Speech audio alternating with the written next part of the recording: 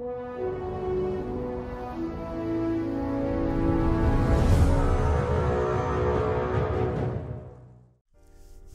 hello everyone, and welcome to our third and last class breakdown. Today we are going to inspect the Arthurians. If you think back to Dark Age of Camelot, we are looking at Albion here.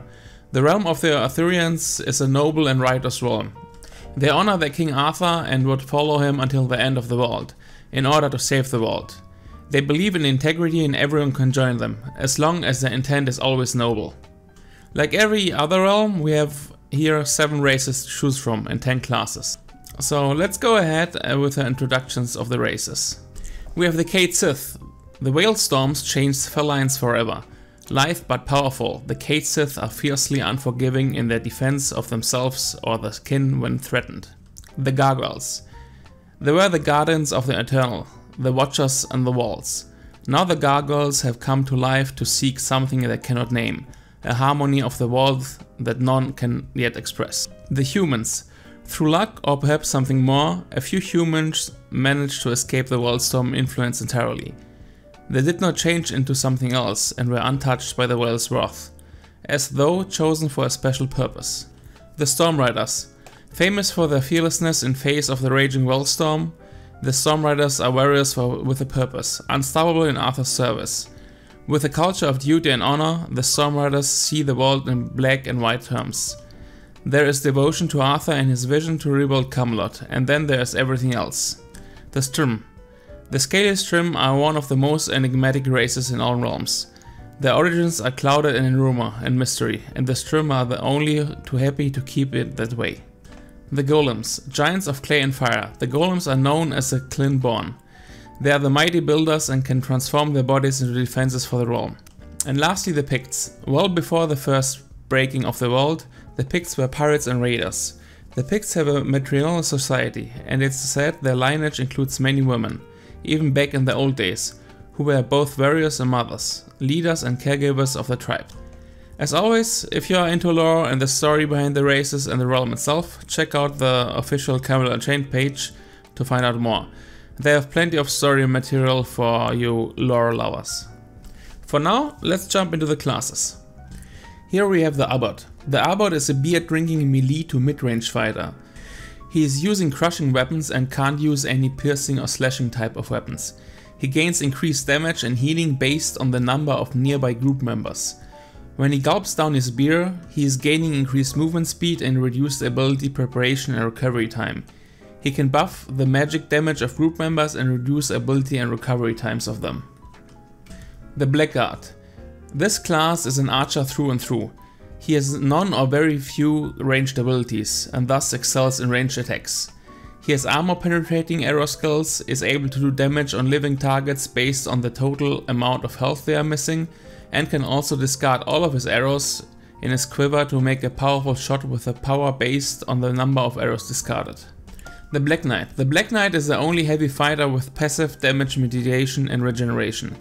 This will be your to-go tank in the front lines of the battlefield. On top of that, he has a shout to increase his mitigation even further. His damage will be moderate, since his tanking abilities are none to other. He can also curse nearby enemies, which applies a physical debuff that reduces the power of enemies' damage. The Dreadcaller. This is one of the more interesting classes to me. The Dreadcaller can summon souls of dead criminals that fight along him. His abilities will include souls of a great fighter with a sword, a criminal soul that uses mind and shadow magic, and also a soul that acts as a tank with protective abilities. The interaction between the user and the pets are interesting. When the user's pets deal damage, the user is healed. When the user's pets deal disruption, it restores the user's blood. This makes soul interaction an important strategic choice according to the enemy you are fighting and the allies within your group. The Enchanted Knight. The Enchanted Knight is the shapeshifter class of the Arthurian realm. This is also a super exciting class to me. He can transform into 3 different shapes, a griffin, a basilisk, and into a demon. Based on the transformation he will have obviously different abilities. In the griffin form he will be able to do slashing and piercing damage, and pierce the target's armor. The basilisk form is more of a controlled debuff form. He inflicts poison debuffs that reduce the amount of healing the target will receive. If the target is being attacked, the duration of the debuff is extended.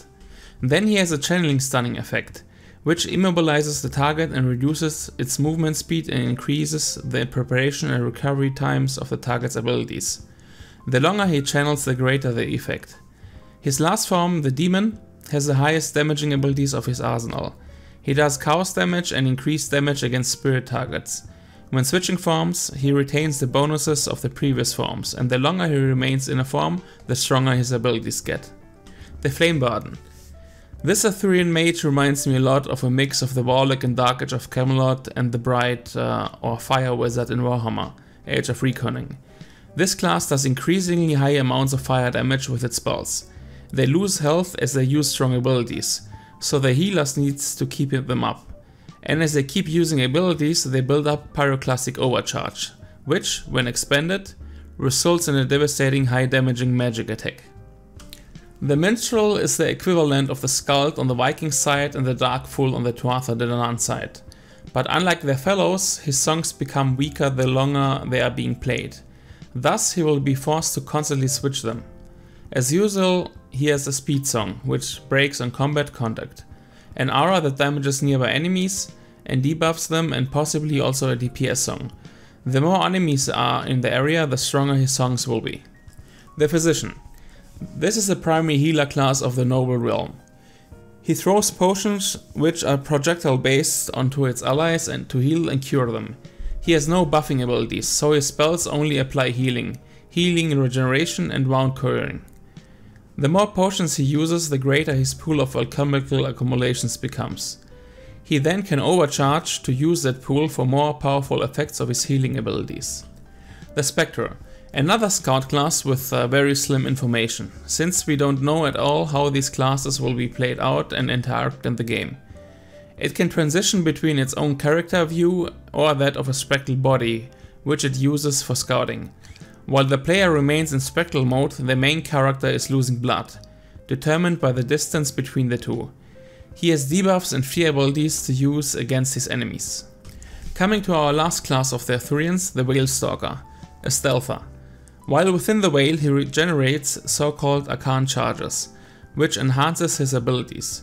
Once he steps out of the Whale, the charges are being drained, so he will want to initiate his attack as soon as possible.